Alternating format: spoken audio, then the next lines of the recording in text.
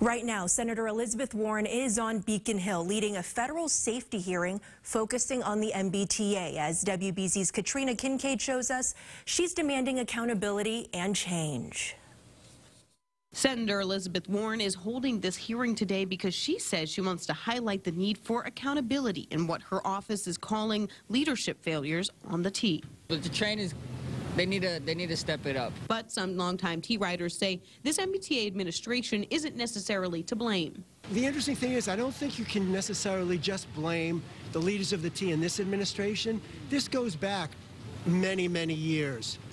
Going back into the late 80s and the 90s. The hearing comes after the one-month shutdown of the Orange Line, the partial shutdown of the Green Line following multiple safety issues, derailments, and the death of a Red Line passenger. I work from home. I have a virtual job, but I could see people who are on the other end of the spectrum who need to travel for their job every day, who need it to be reliable because they need to clock in and clock out. Those are the people that need the T the most. Among those set to testify today are the Federal Transit Administrator and Mayor Michelle Wu. Tough decisions will have to be made now to create a better, safer future.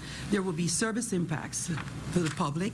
Senator Warren invited MBTA General Manager Steve Poftak to testify as well. She wants him to share the plan on how to get the T back on track.